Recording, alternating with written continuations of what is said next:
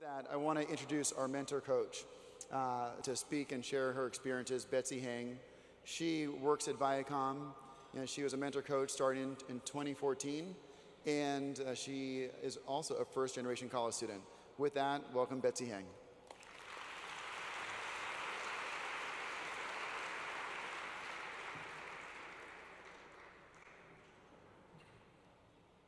Thanks, Rob.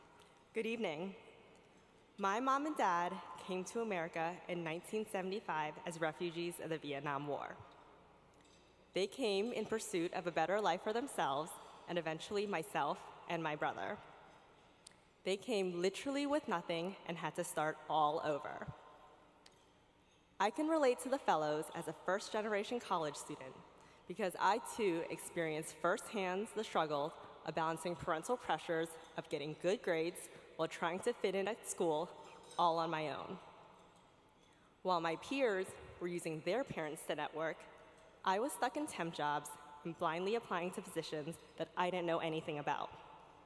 I wish I had a program like America Needs You to provide that mentorship that I didn't have in college. My relationship with my fellow, who you met earlier in the night, Taruna, started off with career development, but quickly transformed into a strong friendship. I can pinpoint the exact moment when I turned from being her mentor coach into being her friend. It was during the financial literacy workshop where I could tell that something was bothering her. And it wasn't the amount of money that was in her bank account. Although she was physically sitting next to me, her mind wasn't quite there. So we stepped out, and that's when we had a very serious conversation about boys and dating. It was important to me to see Taruna succeed professionally and personally.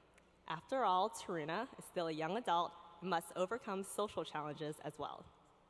It is not easy to be able to talk about these topics that are not taught in a classroom, but that's what makes our relationship so great. We can talk about real life together.